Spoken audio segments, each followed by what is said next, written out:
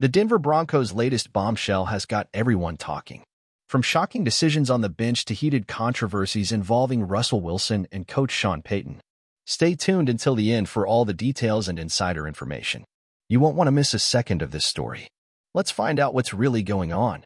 The Denver Broncos, once a beacon of stability, are now in the spotlight for all the wrong reasons. This week, Broncos coach Sean Payton made a jaw-dropping decision. He benched quarterback Russell Wilson. Reports emerge of contract threats, tweets suggesting Wilson's imminent release, and vehement denials from the team. ESPN's Ryan Clark released a scathing 148-second review of Get Up this morning. Ryan Clark, let's face it, Sean Payton has acted like a tyrant since he took over the role with the Denver Broncos.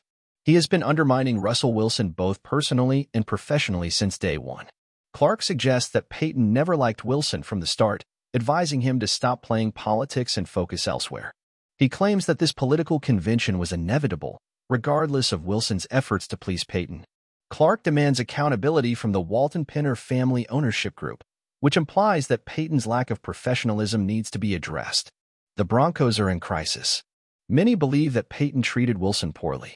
Clark's powerful words set off a viral firestorm that casts an unflattering light on the team and its coach. Share your thoughts and opinions on this controversial topic. Let's keep the spirit of the Broncos alive as we navigate this turbulent time together. Stay tuned for more updates on the Denver Broncos. Don't forget to like, share, and subscribe for all the latest Broncos news. Big hug to all. Yeah. Please tell me that I can't, that I won't, that I fail, that I'll never make it out, yeah. Please tell me all the bad, never good, fill my head full of every single doubt, yeah. Please say any negative thoughts, I pop off when I hear people say I cannot.